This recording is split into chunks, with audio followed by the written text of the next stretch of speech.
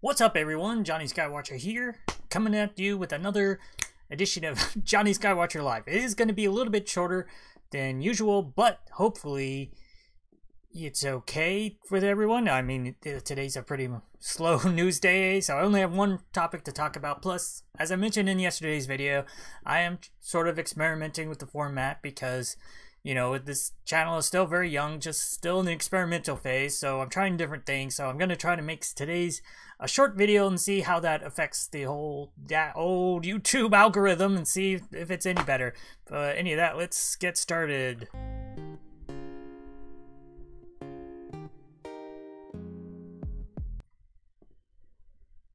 Okay, so the first topic I'm going to talk about today, or I should say the only topic, is they're making a Lion King sequel to the remake. Okay, they're technically not remaking Lion King 2. They're just making a sequel to the Lion King remake.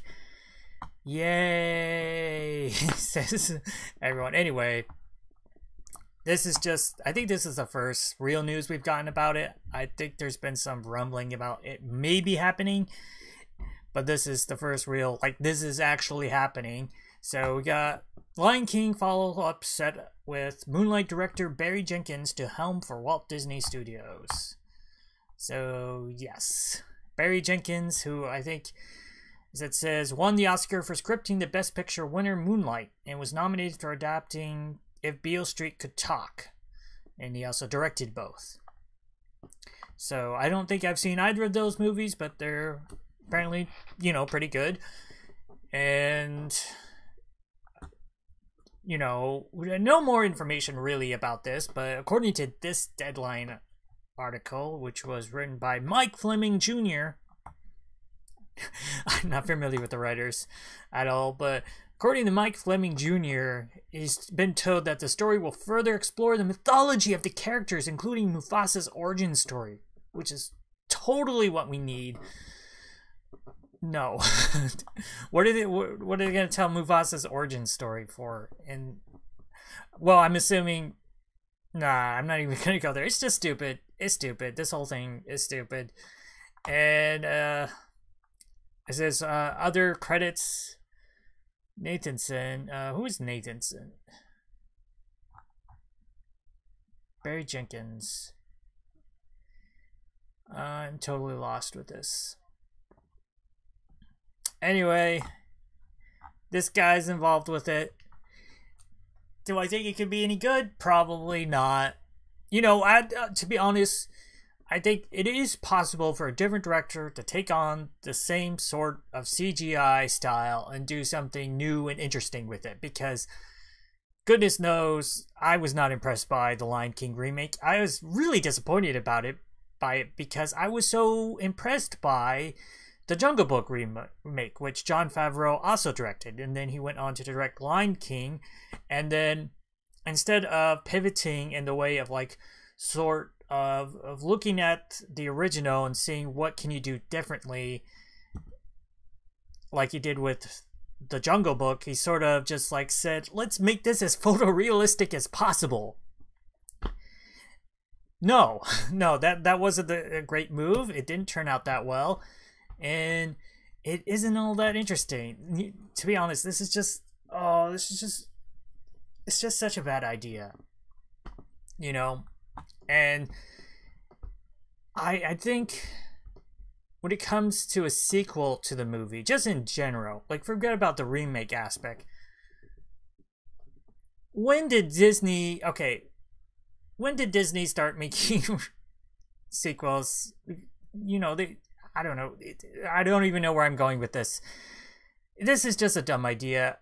Though I have to say, they didn't say necessarily that this is planned for a theatrical release. Now, my question is, using the CGI, do I think that they would reasonably spend this amount of money on a Disney Plus sequel?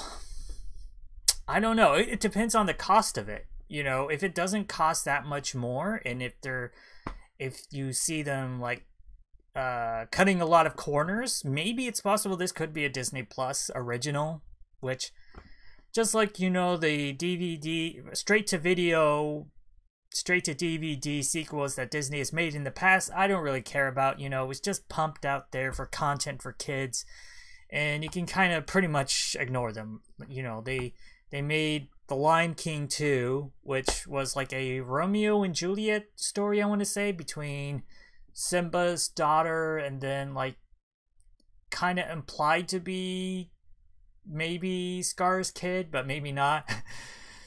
And you know, who knows if they go that route with the story. I kind of am thinking, since they didn't mention the animated sequel, and since nobody, I'm not going to say nobody cares about it. I'm sure there's people who really like the Lion King sequel, but I'm sure that people who are going to be working on this probably don't care. So they're going to be doing something completely different. This whole thing about maybe going to Mufasa's origin story and being like The Godfather Part 2, which I've never actually seen. Oh man.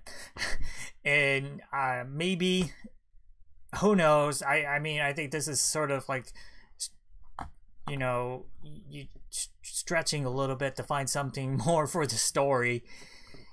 Basically, all the story is that Barry Jenkins is attached to Lion King 2, and that's it. Yeah, I kind of hoped that I would have more to talk about than just that. Boy, this is gonna be a really short video. Anyway, I don't think there's any need to kind of drag things on to that. What do you think about the prospect of the Lion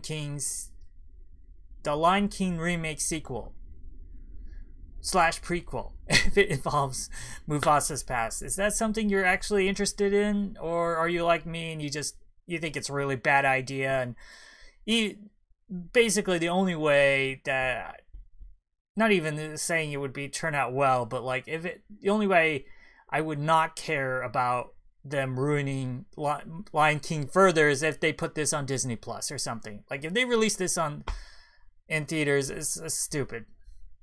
It's dumb, and I hope people don't pay to see it. And please don't go and see this and make this another billion-dollar hit, because the Lion King remake should not have been a billion-dollar hit. It just shouldn't have. It was not a good movie in every shape, way, and form. And the hate that people have had for Mulan, where was it during Lion King? Because it really should have been towards that movie as well. That's all I'm saying. Anyway, I think that's gonna be it for me today. Like I said, very short episode. And if you watch this video, thank you for watching. Go ahead, if you're not already subscribed, click that subscribe button. You know, there's that like button you can also click if you like the content. I want YouTube to know that you like the content, and you can always type in a comment, you know, something. I don't care what you type. Does that actually affect YouTube's algorithm? I have no idea. Does anybody know? Does anybody know what's going on with YouTube? Anybody? No? Who knows? Anyway, do all that if you feel like, or you can just, you know, click to some other videos. If you feel like, you know, I don't care what you do. Just do whatever you feel like, and I will see you in the next video. Bye.